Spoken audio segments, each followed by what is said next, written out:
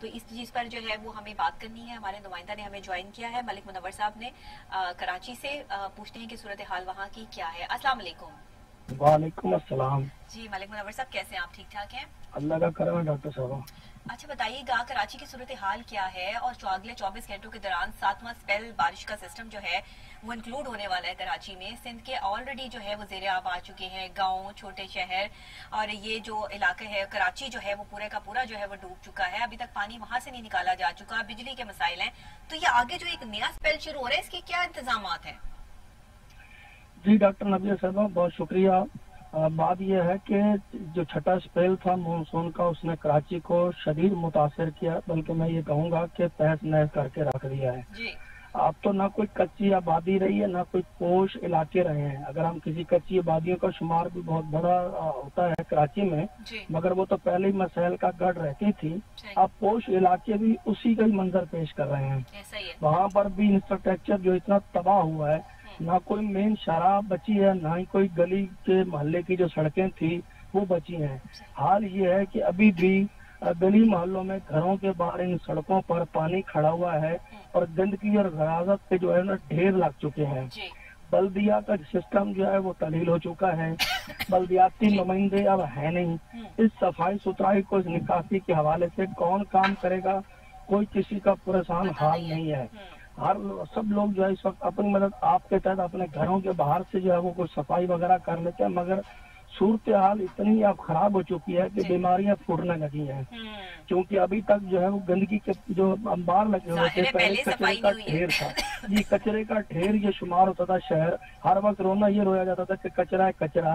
وہ کچرا کچھ تو بہہ کر چلا گیا سمندر میں, مگر بہت سارے اس کچرے نے جو لوگوں کو گھروں میں جب داخل ہوا تو بہت سارے مسائل تباہ کیے. ڈاکٹر ابیب رضوی صاحب, آپ نے ان کا نام سنا, طب کے حوالے سے بہت بڑا نام ہے.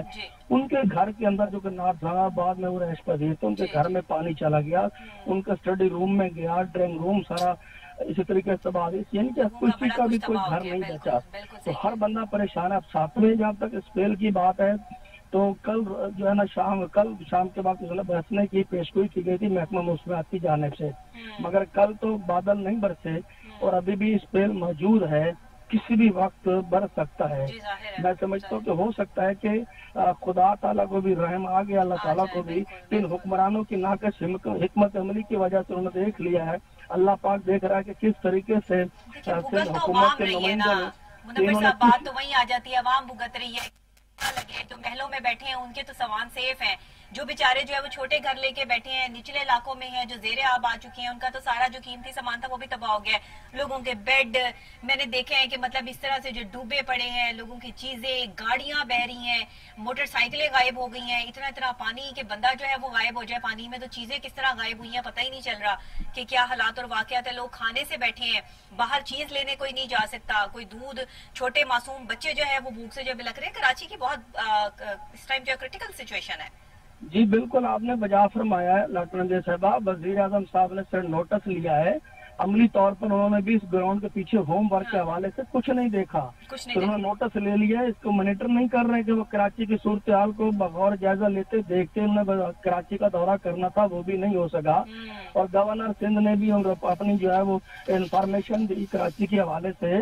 تو کراچی کی حالت بہت بری ہے. صرف بیانات تک بات چلائی جا رہی ہے, بیان بازیاں ہو رہی ہے, پوائنٹ اسکورنگ ہو رہی ہے. پیپلز پارٹی اور پی ٹی آئی جو ہے وہ پوائنٹ اسکورنگ پر عوام کے جذباتوں سے کھیل رہے ہیں. آپ کی وہاں پہ عوام کے لوگوں سے, وہاں پہ کچھ عام لوگوں سے بات ہوئی, کیا کہتے ہیں لوگ, کس طرح سے جو ہے بیچارے پریشان ہیں, کیا ان کا کہنا ہے؟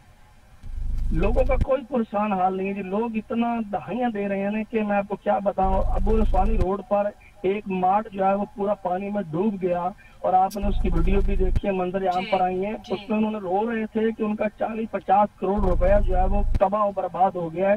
وہ مارٹ پورا پانی میں ڈوبنے کی وجہ سے ہر چیز ان کی تباہ ہو گئی ہے. ان کا کہنا تھا کہ ان کے اب اس صدمے سے ان کے گھر والے جو ہے وہ بیڈ پہ چلے گئے ہیں.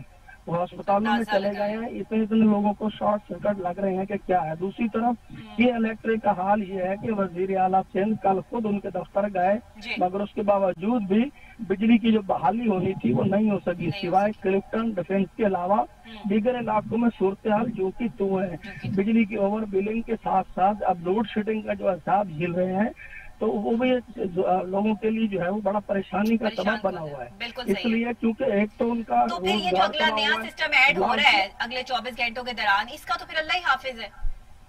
जी बिल्कुल, अल्लाह ही हाफिज है, सब कुछ अल्लाह के आखिर पे। कराची के लोग इस बात पर जो है वो आप समझ चुके हैं कि उनका पुरसान हाल कोई नहीं है। हुकूमतें चाहे कोई भी पीपल्स पार्टी की हो, पीटीआई की हो, चाहे पीटीआई तब्दीली का नारा ले आइए, कराची के लोगों ने सुख का साथ लिया था कि पीटीआई तब्दीली का नारा ले आइए, हो सकता है कराची की कोई किस्मत बदले, मगर कराची के सिर्फ वोट ले लिए गए, सीटें ले ली गई, इक़्तिदार के हवालों में ये लोग बैठ गए, चैन की बातियां बजा के ये मजे ले रहे हैं। अवाम कराची की जो है वो दर बता रहे हैं, उनका कोई परेशान नहीं है। लॉकडाउन की सताई हुई अवाम जो है अब बारिशों में तबाह हो रही है। जी सही कह रहे हैं, बहुत शुक्रिया मुनव्वर साहब, आपने हमें अपडेट किया। कराची से हमारे नुमाइंदे जो है वो मुनव्वर साहब हमें जो है वो अपडेट कर रहे थे और बता रहे थे कि किस तरीके से सूरत हाल जो है वो कितनी संगीन है, वहाँ पर लोगों का क्या कहना है, लोग किस तरह जो है वो अपने आप को बेयारो मददगार जो है वो समझ रहे हैं। और समझ क्या रहे हैं, जाहिर है कि वो बेयारो मददगार हैं। सिर्फ कराची क्लिफ्टन और डिफेंस का एरिया जो है वहाँ पर लाइट जो है वो बहाल हो चुकी है, जाहिर है क्योंकि वहाँ बड़े लोग रहते हैं ना, उनके बड़े बड़े घर है, विलास है, तो उनको वो 2 मिनट भी जो है वो लाइट के बगैर नहीं रह सकते ना, उनको प्रॉब्लम हो जाएगी, उन्हें आदत नहीं है। लेकिन बेचारे नाजमाबाद वाले हैं, मलीर वाले हैं, दूसरे जो है वो छोटे इलाकों वाले हैं, गुलशन जौहराबाद, ये जो भी इलाके वहाँ पर जो है मौजूद है, लॉन्डी है, परफ्यूम चौक है, इस तरह के जो इलाके हैं जहाँ पर तो इंसान रहते ही नहीं है, मतलब उन्हें क्या जरूरत है कि आप उनको पानी में बहा दें, आप उन्हें बिजली के करंट लगा के जो है वो मार दें, क्या फर्क पड़ता है? कोई फर्क नहीं पड़ता, वो तो इंसान है ही नहीं। उन्होंने क्या कर लेना ज्यादा से ज्यादा, बाहर भी निकल आएंगे तो इतने पानी में कितने को लोग बाहर निकल आएंगे, भूखे मर जाएंगे, तो वैसे ही अवाम इतनी ज्यादा हो गई है, चले ऐसे ही मर जाए।